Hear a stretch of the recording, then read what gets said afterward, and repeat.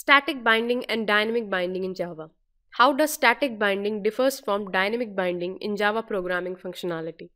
Hello everyone, I'm Sukanya from GoEduHub Technologies, and in this video we are going to discuss about static binding and dynamic binding. Binding by definition is connecting a method call to a method body is known as binding. Now there are two types of binding: static binding, also known as early binding, and dynamic binding, which is also known as late binding. So static binding occurs when the type of objects is determined at the compile time by the compiler, whereas in dynamic binding the type of object is determined at the runtime.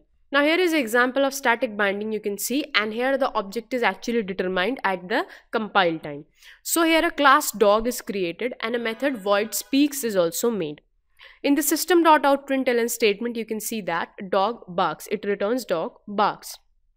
In the main method, when I create a new object of dog class, that is d1, and when I call that particular function d1.spic, then the object is actually determined at the compile time. And obviously the output will be, as this function is called, it will show that dog barks.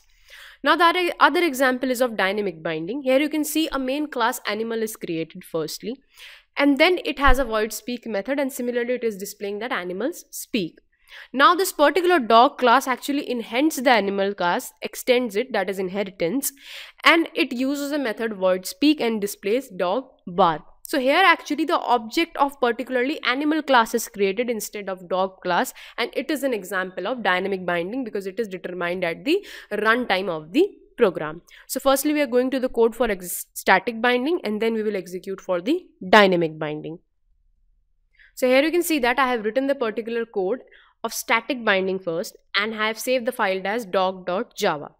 When I have compiled the file, there are no errors, and I have run the class file, that is dog, and it returns me that dog barks. So this is how static binding actually works. It implements the object of the class only, and it is determined at the compile time only.